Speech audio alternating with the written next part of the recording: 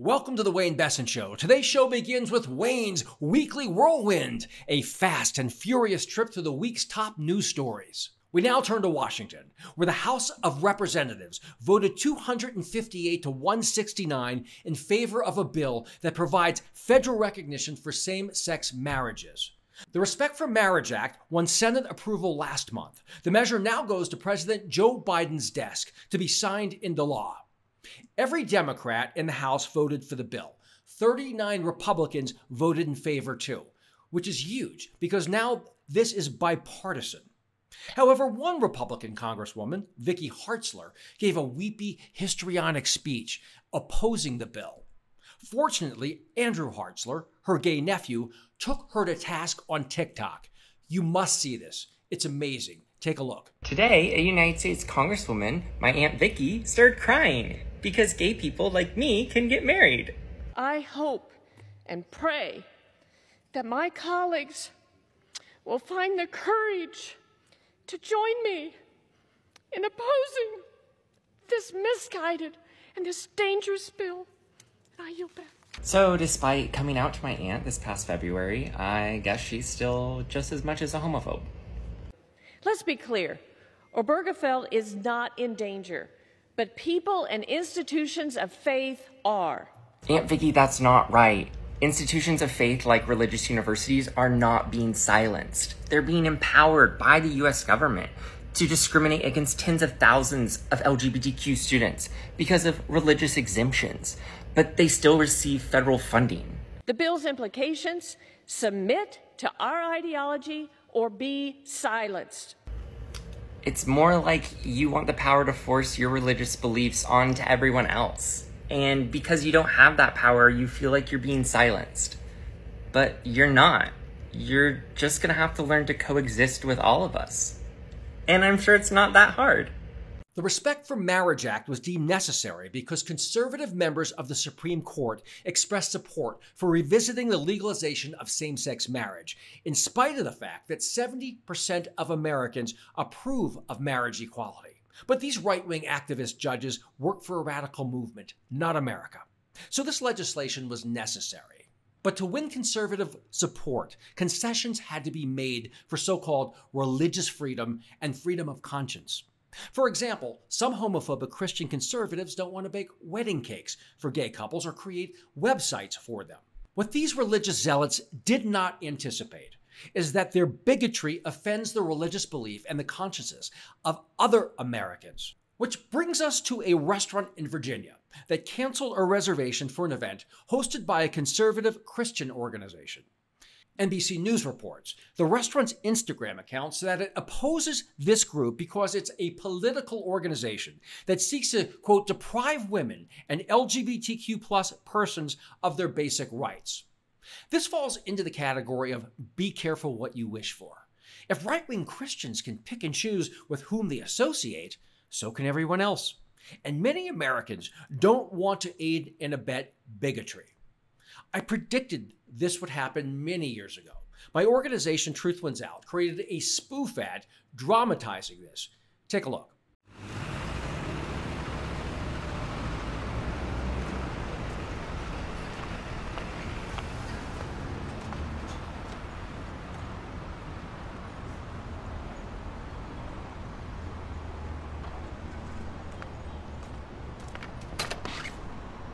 We have you down for 5 tickets this Saturday, and you can just pick them up at will call. Okay, great. I'll see you then. Bye. Hi. How can I help you? Hi, one for There's That Man Gina. No, I'm sorry. It's actually There's That Mangina. The comma is silent. Okay, my mistake. One for There's That Mangina.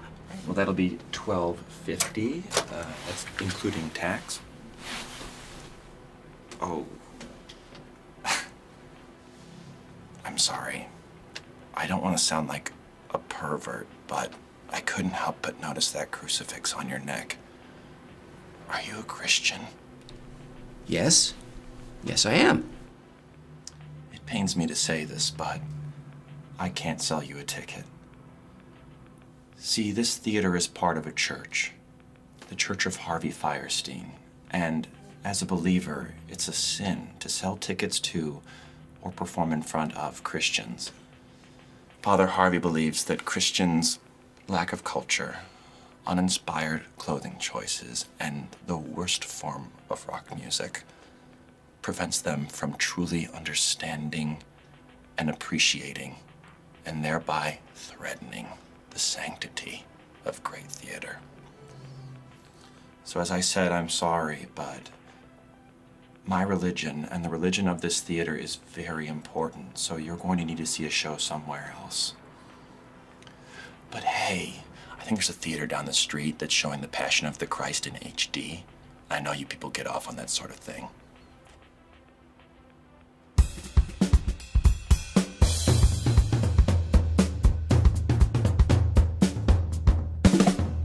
Moving right along to the Brittney Griner situation, the Biden administration deserves credit for bringing home basketball star Brittney Griner, who was held hostage by the Russian government. She was arrested on politically motivated, trumped-up drug charges. The Russians were lashing out because they couldn't take Kiev, so instead they took Brittney Griner. Real brave of them. This was a little easier, I suppose, than fighting actual Ukrainians with guns in the trenches.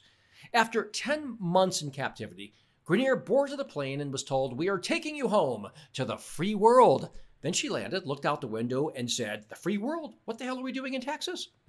Okay, that didn't happen, but Texas Governor Greg Abbott isn't that big of an improvement over Vladimir Putin. So the right wing is freaking the hell out right now. They're feigning outrage because the prisoner exchange included convicted Russian arms dealer Viktor Bout. He's known as the Merchant of Death, so I'm guessing he's not a very nice guy. But the right wing's rantings and ravings are disingenuous and absurd. They are claiming that Bout's release will end up killing Americans. But these same tut-tutters were wildly cheering President Donald Trump when he released 5,000 members of the Taliban, terrorists. This includes 400 hardcore religious extremists who are likely to enter the terrorism industry once again. Where was the right-wing outrage then? Where was this anger? Didn't exist. Because they're a bunch of political hacks. It's really disturbing, no, disgusting, how Republicans are playing politics with national security. In better times, politics used to stop at the water's edge, but nothing is sacrosanct with today's Republican Party. We should all be celebrating the release of an American kidnapped and placed in captivity. We should not use it as an excuse to launch thinly veiled partisan attacks. It's just gross, un-American, and unpatriotic. We now move to Arizona, where Senator Kyrsten Sinema is nothing if not cinematic. The moment Raphael Warnock won his Senate race in Georgia, she quit the Democratic Party. Warnock's victory expanded the Democrat Senate majority, denying Sinema the ability to play spoiler, which she loves more than anything in the world. She lost her platform to suck up all the media attention and hijack the nation. I guess that was just too much for her. Sinema likes to portray herself as an independent, but she's really an attention-hungry narcissist who unabashedly seeks the spotlight at every opportunity. She is a corporate Democrat who has, in fact, along with Senator Manchin, sabotaged enormously important legislation. Well, the evidence is clear. It's the way she dramatically remained mum on various congressional votes to the very end. She strings the nation along, forcing the entire country to pay attention to her. Oh, what will Kyrsten Sinema do now? What's she going to do next? How's she going to vote? That's what she lives for, not the country or the party. She has milked these contrived situations for every last drop of publicity and notoriety. This is not the mark of a stateswoman or a serious lawmaker. It is the telltale sign that Sinema is in this for herself, with the nation a mere afterthought. She wrote in the Arizona Republic this week, "Arizonans expect our leaders to set aside political games." Who is she kidding? No one has played more games in Congress, with maybe the exception of Joe Manchin. Kyrsten Sinema has played more games than Chuck E. Cheese and LeBron James combined. If she played any more games, she'd come with a joystick attached to her head. Kyrsten Sinema did not leave the Democratic Party because she's always been a party of one. She doesn't care about the Democrats. She doesn't care about Arizona, and she certainly doesn't care about America.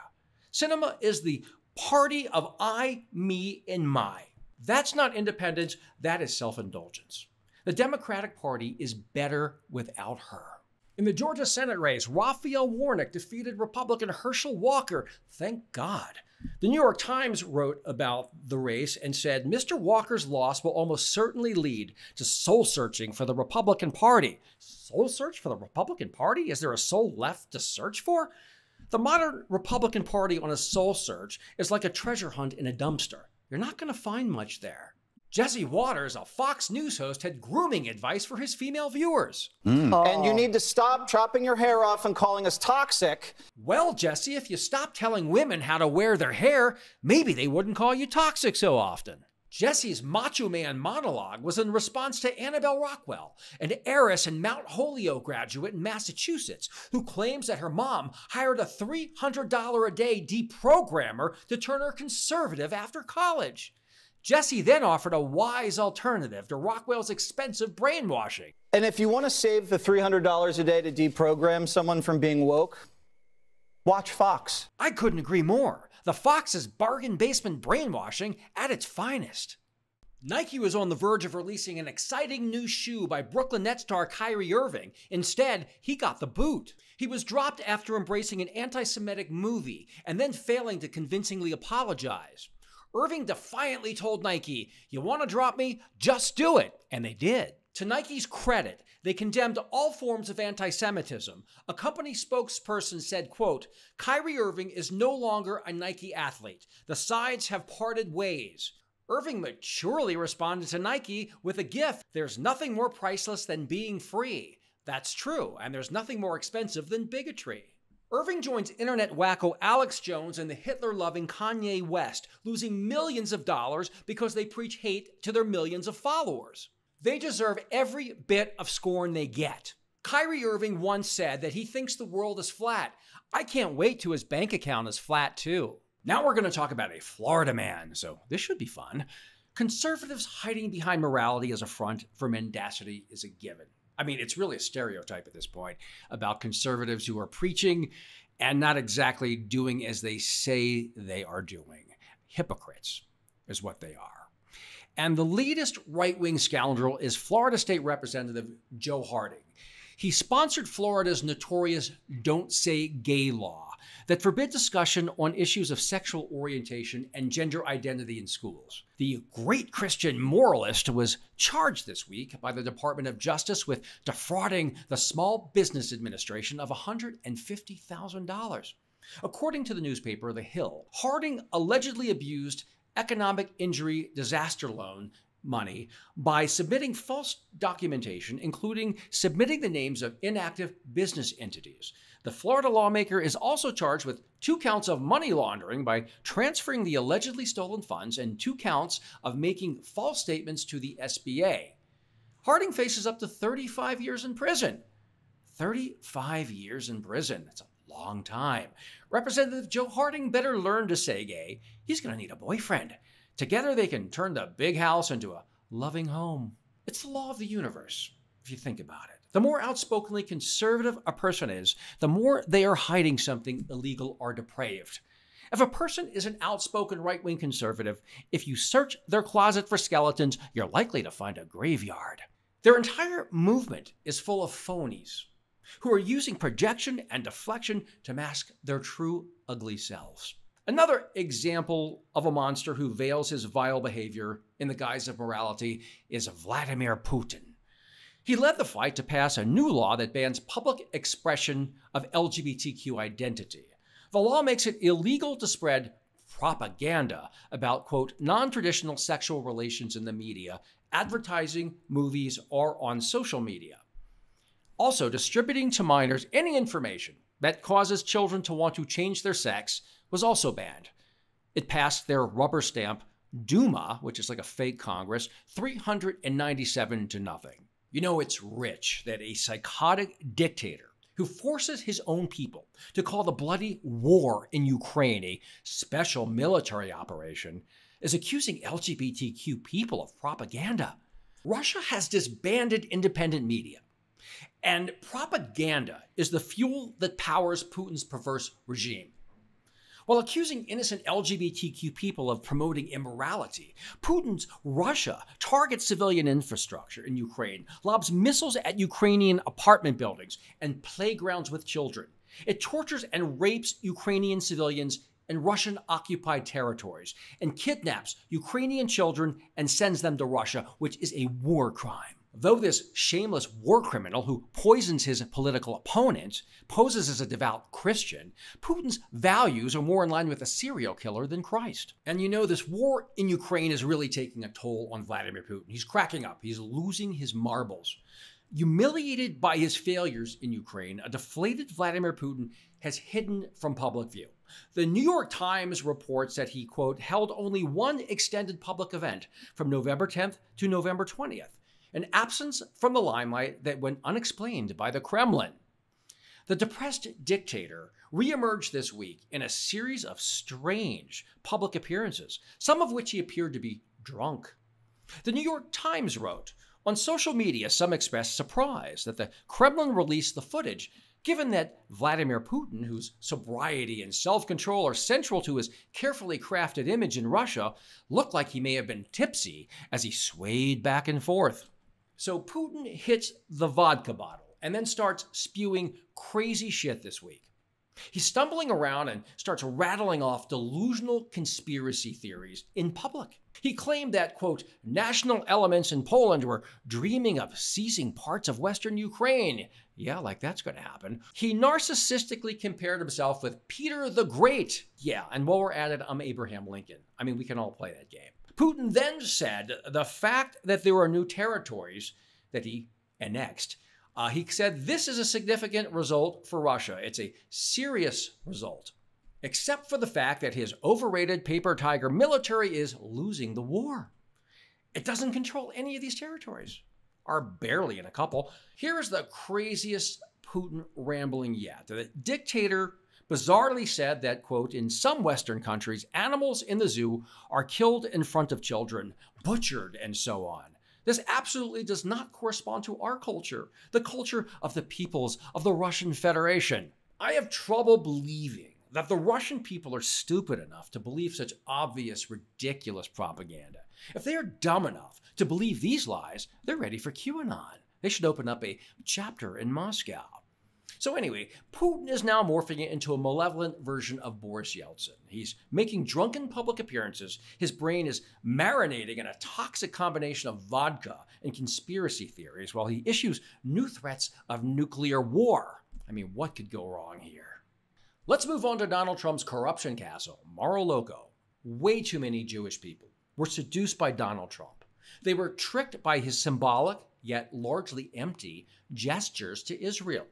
They were also stung by rising anti-Semitism on the left, which is real, particularly at universities. So they fell for Donald Trump's pro-Israel shtick. Now American Jewish people and Israel suffer the consequences of Republican Jewish naivete. Trump recently dined with anti-Semite Kanye West and neo-Nazi Nick Fuentes. The former president was criticized for the supper of white supremacy. Jewish groups issued strong statements condemning Trump's actions, as tends to happen when a former president dines with Nazis. But the criticism hurt Trump's snowflake feelings. He's a thin-skinned, malignant narcissist. So he was pissed. He lashed out at the Jewish community. He trotted out an anti-Semitic trope questioning Jewish loyalty. On his bogus copycat Twitter, known as Truth Social, which has no truth and is antisocial, Trump said, quote, how quickly Jewish leaders forgot that I was by far the best president for Israel. This lack of loyalty to their greatest friends and allies is why large numbers in Congress and so many others have stopped giving support to Israel. Bullshit. Let's set the record straight. Trump was a disaster, an unmitigated disaster for American Jews. He single-handedly empowered a domestic movement of white supremacists and neo-Nazis. Thanks, Donald. He brought them out of the fringe and brought them to dinner. He called the Nazis at Charlottesville who chanted, the Jews will not replace us. Remember that? He called them some very fine people, and yet Republican Jews didn't seem to notice. I don't know, maybe Donald Trump thought they were such fine people they make good dinner guests to join Nick Fuentes and Kanye West next time. As a result of Trump's actions, hate crimes against Jewish people soared in the United States. And Trump is even a bigger disaster when it comes to Israel. He injected extreme partisanship into Congress over support for Israel. Israel needs bipartisan support for long-term national security, and Trump tried to wreck that and came very close to doing so. Trump did absolutely nothing to foster peace between the Israelis and Palestinians. He wasted 4 entire years with zero progress. So the issue continues to fester today, harming both Israelis and Palestinians. However, the Trump administration's largest fiasco by far when it comes to Israel was letting Russia play a bigger role in the Middle East. Donald Trump is beholden to Vladimir Putin, and we still don't know precisely why. But the former president allowed Putin to dramatically expand Russia's presence in Syria. Thanks to Trump, Israel needs Russia's permission to intercept or disrupt Iranian weapons transfers to terrorists in Syria and Lebanon. Russia has generally allowed Israel to protect its national security and intercept these weapons, but now, with the war in Ukraine, Russia is partnering like never before in Iran. Putin is so desperate for Iranian drones because his stockpile of missiles is dwindling. Now he owes Iran. The Washington Post reports that Iran had agreed to supply up to 6,000 drones to Russia. How long is it going to be before Iran demands that Russia stops allowing Israel access to Syrian airspace to disrupt Iranian weapon shipments? Then what? Israel is going to be forced to compromise its national security or defy Putin, leading to a potential military conflict with Russia. Long before Hitler, Jews were tormented by Russian czars who unleashed terrifying and deadly pogroms.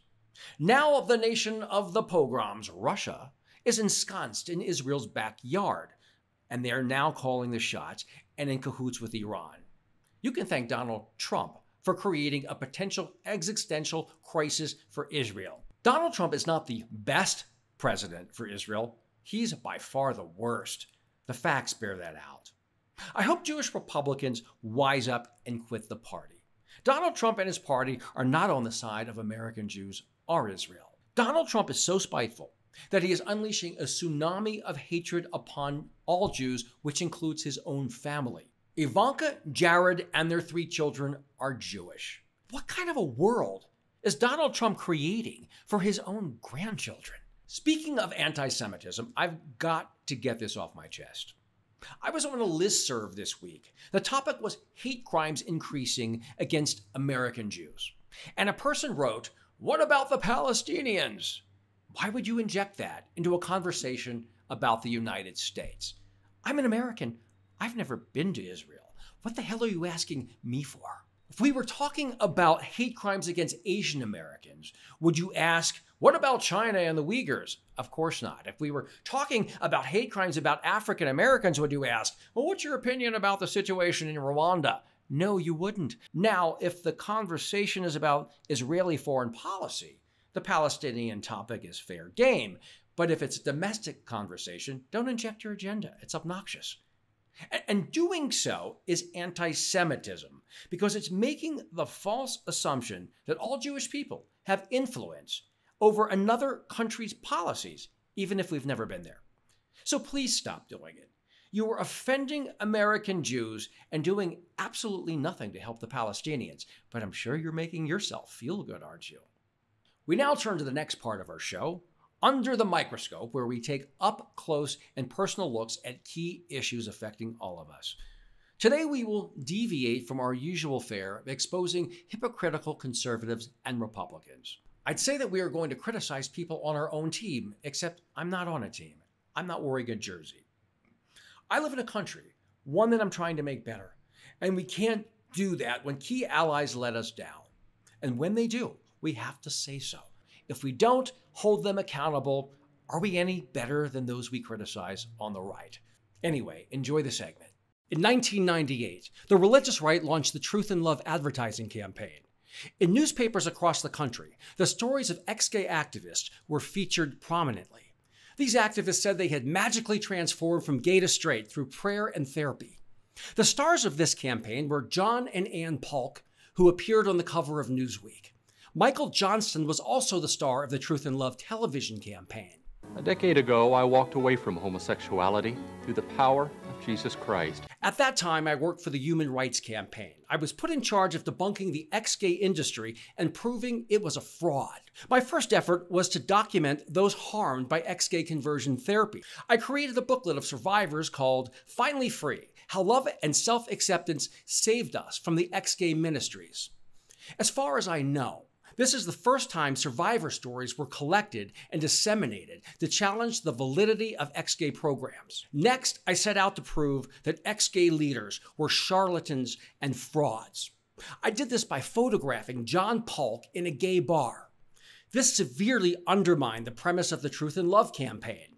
I showed that those who claimed they had changed were not telling the truth. It was an elaborate hoax sponsored by millions of dollars on the religious right. I followed this up by joining attorney Michael Hamer in Virginia and exposing Michael Johnston, the star of the Truth and Love television campaign. We caught Johnston in a gay motel orgy. Hardly an activity you'd expect from an ex-gay leader. These exposures badly eroded trust and believability in these phony programs. I also wrote a book nominated for 2 Lambda Literary Awards. It's called Anything But Straight: Unmasking the Scandals and Lies Behind the Ex-Gay Myth. In 2006, President George W. Bush invited ex-gay leaders from Exodus International to the White House. In response, I started Truth Wins Out to monitor and expose ex-gay leaders and their movement. We traveled across the country from Alaska to Alabama, protesting ex-gay conversion conferences such as Focus on the Family's Love One Out. Our media included ABC World News Tonight, The Rachel Maddow Show, The Last Word with Lawrence O'Donnell, AC360, Anderson Cooper Show, The O'Reilly Factor, and The Daily Show with Jon Stewart. Our work was quoted in the Wall Street Journal, Rolling Stone magazine, the New York Times, The Advocate, and many other publications. In other words, we framed the issue, defined our opponents, and set the terms of the debate. We created an innovative website called Respect My Research. It called out right-wing propagandists who distorted the findings of legitimate researchers. So these therapies are marketed inaccurately. The therapists are saying, we can change your orientation, when in fact all of the data suggests that that's not the case. When ex-gay activists spoke in Uganda, Truth Wins Out organized the American Prayer Hour, an event which shined a spotlight on the role American evangelicals at the National Prayer Breakfast played in the introduction of Uganda's notorious Kill the Gays bill. We led a successful campaign to have Apple remove Exodus International's ex-gay iPhone app, which targeted children. We launched a high-profile undercover investigation, proving Representative Michelle Bachmann and her husband Marcus own a clinic that practiced ex-gay conversion therapy, even though they denied that's what they were doing. Our operation made a mockery of conversion therapy and became fodder for comedians worldwide. The totality of our efforts to bring down the ex-gay industry were working better than we could have ever imagined. I've never regretted leaving homosexuality. I'm sorry, but I've never seen a real success story of anyone who's changed from homosexual to heterosexual. By 2012, Love One Out had disbanded. Exodus International had shut down. In God's word, it says, this isn't what I created you for. I gave you the wrong information, and I'm sorry. The Truth and Love campaign was completely debunked and disgraced.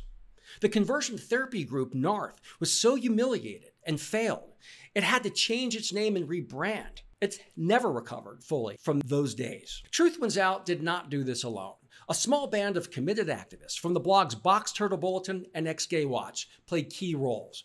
The survivor organization Beyond Ex-Gay was an important component in this effort. Soulforce had an impact, as did the Gay Christian Network, as well as Dr. Jack Drescher, who played an instrumental role in shutting these organizations down. These groups didn't always agree. We had different personalities and a wide array of tactics, but we never had to question whether the information they provided was fact-checked or their spokespeople legit. It's depressing that we must factor that into the equation now. These aforementioned groups were small organizations or blogs. So how did a bunch of ragtag activists defeat the powerful and politically connected ex-gay industry? We were able to shut these groups down because we had truth on our side, while our opponents had nothing but lies. Conversely, we had well-documented stories of verified spokespeople. The mucus was going to emanate from me as the demon of homosexuality left my body. This is what they told me, that it would leave my body in an orange mucus. We went to his friend's house and he sat on the ground and he had me lay in his arms for a solid hour, chest to chest. This gives families false hope. It gives families a leg to stand on in threatening their children in a variety of ways. One of the first ones that they introduced to me was rubber band therapy. Meanwhile, our opponents would put forth a parade of unvetted buffoons as their spokespeople. It's non-sexual. It establishes like parent-child relationship. So he didn't experience this growing up with his dad. We took great care to make sure everyone was who they said they were. It's called professionalism.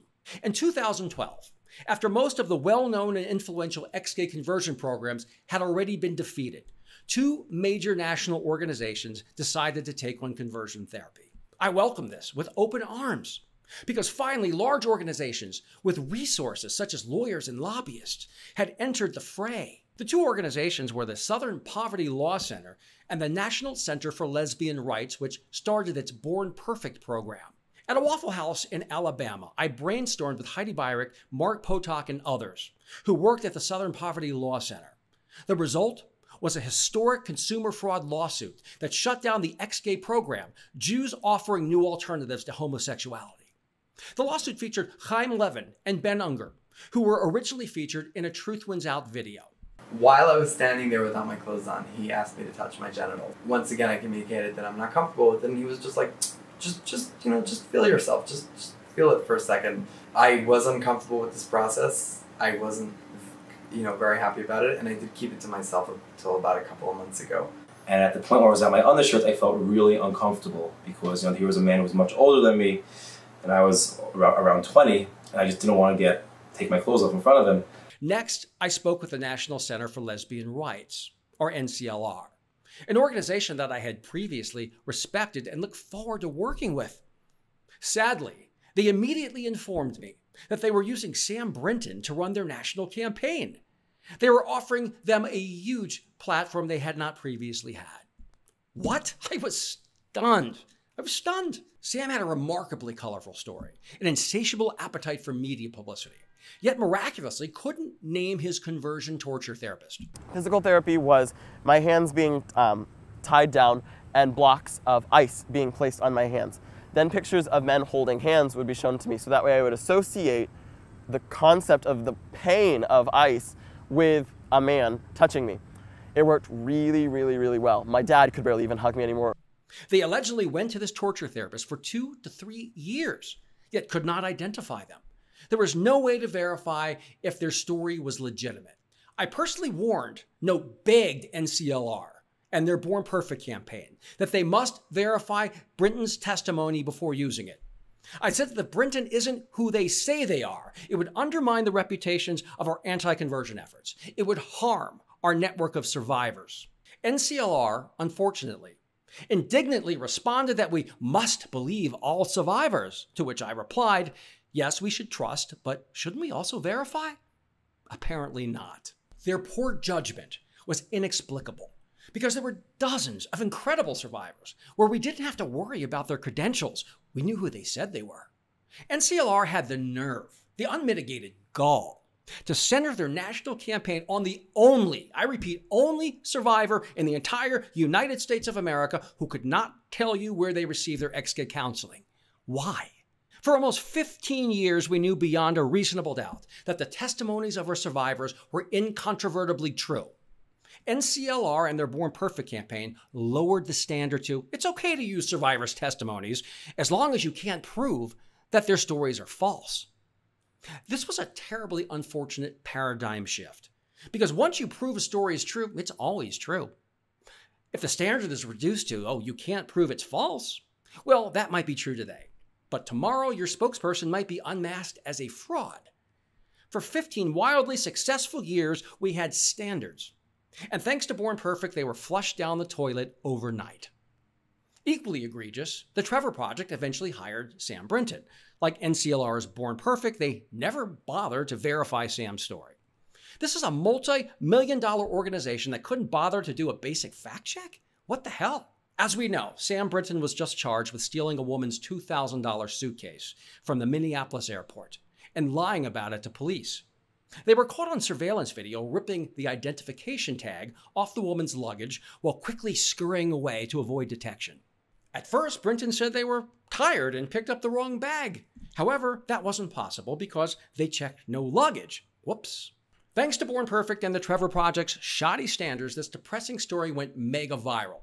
The right wing went wild, using Brinton's story to brutally attack our movement and defame our community. As a result of their carelessness and recklessness, the movement to fight the ex-gay conversion industry received more negative press in 1 week than we had in the previous 15 years. Thanks, guys. All we ask you to do is verify your spokesperson is legit, and you failed. The scandal was a fresh opportunity to revisit Sam Brinton's dubious testimony.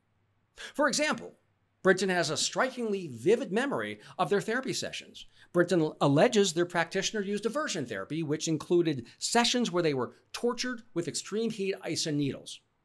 Brinton alleged, we then went into the month of hell.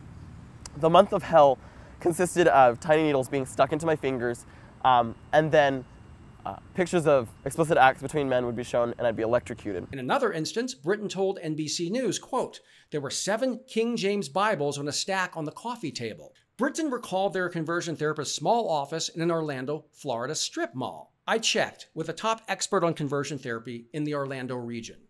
He said that there is no known conversion office in a strip mall that existed during the years that Brinton attended therapy. After the airport incident, I called Brinton's mother, Peggy Jo Brinton. She told me that her son had attended therapy, but that it was not conversion therapy. My mom finds me up on the roof, says, you know, she will love me again if I will just change, which is not the thing to say to a person standing on the edge of a building. My dad has held a gun up to my head multiple times. For the record, she also denied Sam was ever physically abused by their father after coming out, or that they had ever attempted suicide, as Brinton claimed in their testimony. Interestingly, when I urged Brinton to reveal their mystery torture therapist that they said they spent at least 2 years on a couch with, Brinton wrote in the Queerty comments section, quote, "I was indirectly in contact with Wayne, and although I know he wants me to send the information of the therapist, that is simply not an option. Counselor after counselor has seen me revert to near suicidal tendencies when I try to dig deep into the memories of the time, and I simply don't have his name. I can picture him as clear as day in my nightmares, but his name is not there." It seems Brinton's prodigious memory only fails when they are asked to verify their story. Brinton said that they could clearly see this therapist in their nightmares. If that's true, why hasn't Brinton looked online to try to find this monster so he won't torture other children? How many conversion therapists could there be in Orlando anyway? I mean, it wouldn't be that hard to find if you looked. Other holes in Brinton's story have emerged. In some versions, Brinton claims that they went to a Florida therapist, yet the Des Moines Register reports that they, quote, began a series of out-of-state treatments. Why won't Brinton clarify which state the reporter was referring to? A 2011 LGBTQ Nation story reports that, quote, Sam specifies his counselor was a religious therapist and not a doctor. Yet Brinton penned a 2014 piece for the National Center for Lesbian Rights that described his counselor as a psychotherapist.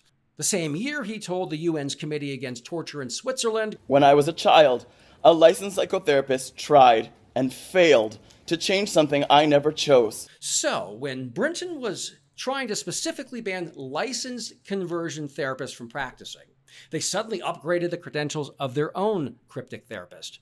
Interesting. I'm not definitively saying that Brinton's story isn't true. That's not the point, however. What I am saying is there are fewer red flags in China than Brinton's story. For Born Perfect and the Trevor Project to use the shaky, inconsistent, unproven testimony as the cornerstone of their high-profile national campaigns was unnecessarily risky and negligent.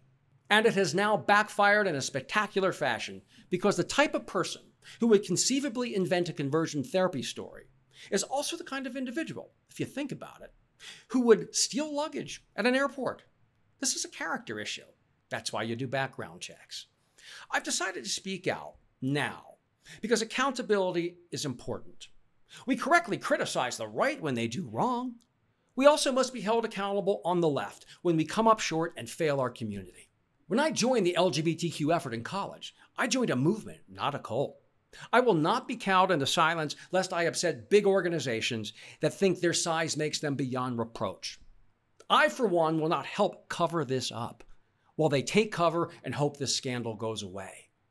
I also spoke out because I noticed that when Sam Brinton was charged with felony theft, the Trevor Project and NCLR's Born Perfect campaign fell eerily silent. It reminded me of when Donald Trump's cronies get in trouble and Trump pretends he doesn't know them. Brinton is big news specifically because he was elevated by your two organizations. You were warned and you didn't care. You didn't listen. The least you could do is stop hiding and take personal responsibility for your mistakes. As the person who played a key role in starting the movement to fight ex-gay programs, my message to Born Perfect and the Trevor Project is learn from your errors and do better. Can you do that? Look, I support your efforts, but we must do our critically important work the right way. We can't take lazy shortcuts and choose expedience over prudence. Thanks for watching The Wayne Besen Show. I hope you enjoyed it. We are available on YouTube. Our audio podcast is also available on all major platforms, including Apple, Anchor, and Spotify. Don't forget, and this is important, subscribe to The Wayne Besen Show on our YouTube channel so you won't miss anything. And tell your friends about us. Until we meet again, see you next time.